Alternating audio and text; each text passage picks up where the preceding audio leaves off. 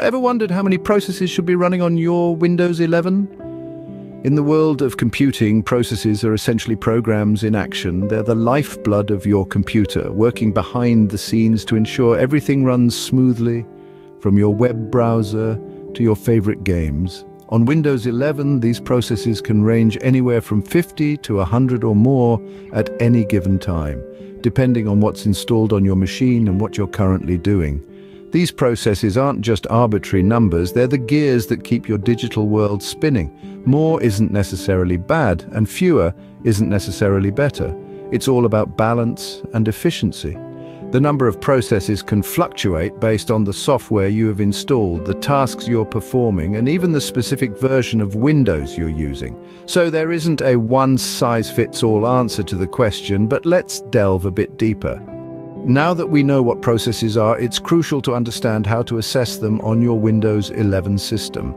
The primary tool for this task is the Task Manager, a built-in feature in Windows that allows you to see all the active processes running on your computer. It's like the control room of your system. But here's the thing, not all processes are essential. Some are merely unnecessary software taking up valuable resources, while others could be more sinister, like malware.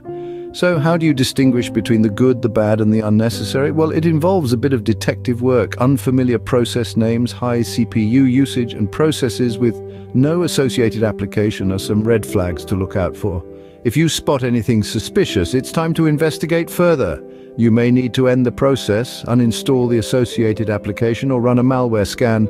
This way, you can keep your system safe and efficient. So, after all that, what are the key points to remember about processes on Windows 11? Let's do a quick recap. The number of processes running on your Windows 11 system can vary greatly, depending on your usage and installed applications. There's no magic number to aim for, but it's crucial to be aware of what's happening under the hood of your operating system. The Task Manager is your best friend in this regard. Regularly checking these processes will give you a clearer picture of what's consuming your system resources and help you spot any anomalies that could indicate a problem. But it's not just about numbers. Be vigilant about possible malware or unnecessary software that could be running in the background.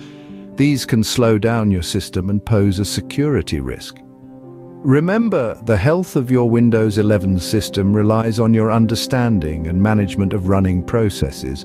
I'm Alessandro El Sharkawi, and I hope this guide helps you maintain an efficient and secure Windows 11 environment.